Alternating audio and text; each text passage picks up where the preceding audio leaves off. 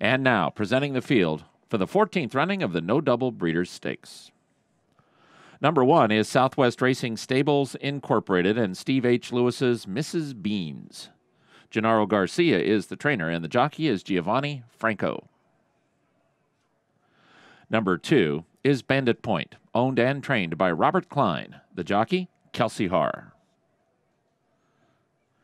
Number 3 is Jerry Caroom's Tempt Fate. Carl DeVille is the trainer. The jockey is Florent Giroux. Number 4 is James W. Matheny Jr.'s Blame J.D. Aiden Green is the trainer. The jockey, Martin Garcia. Number 5 is Mr. S Racing's Big Success. John Prather Jr. is the trainer. The jockey, David Cohen. Number 6 is J&J Thoroughbreds Supercharger. John Prather Jr. is the trainer. The jockey, Luis Canones. Number 7 is Carson McCord's KJ's Nobility. Wesley Hawley is the trainer. The jockey, David Cabrera.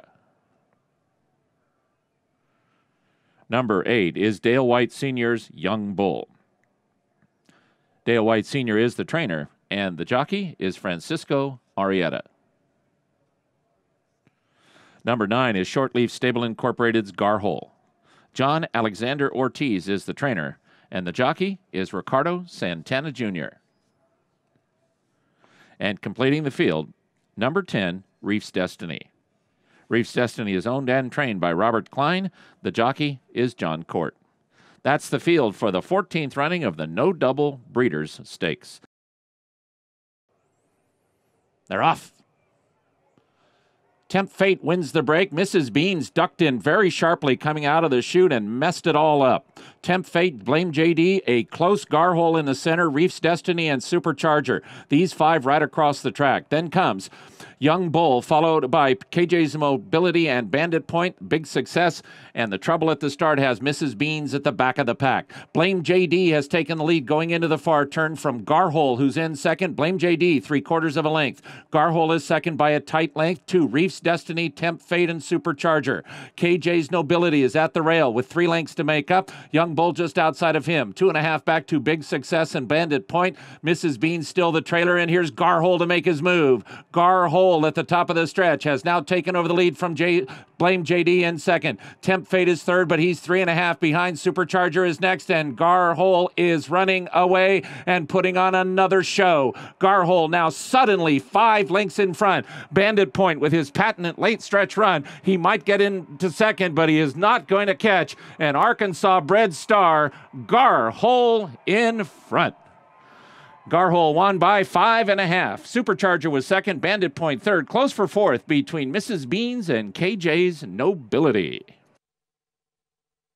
And now, returning to the winner's circle, the winner of the 14th running of the Nodouble Breeders' Stakes, Garhole and jockey Ricardo Santana Jr. Garhole is owned by Shortleaf Stable Incorporated and trained by John Alexander Ortiz. Running time, 1 minute, 9 seconds flat.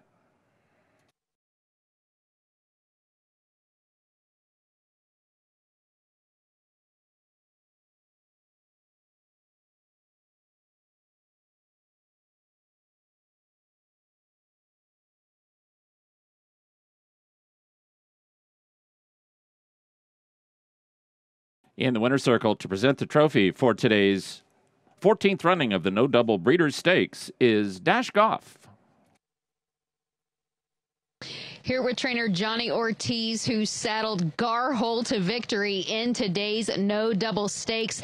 Now, this win is a little extra special because this is your first Oaklawn Stakes win, and also gave owner and breeder Shortleaf Stable their first Nodouble win, which is very hard to believe given the fact that they have campaigned horses at Oaklawn for 50 years and are the winningest Oaklawn owners in history. Ridden very confidently by Ricardo Santana. He is now the first 4-time winner at the race meet, Johnny, and a stakes winner in his stakes debut.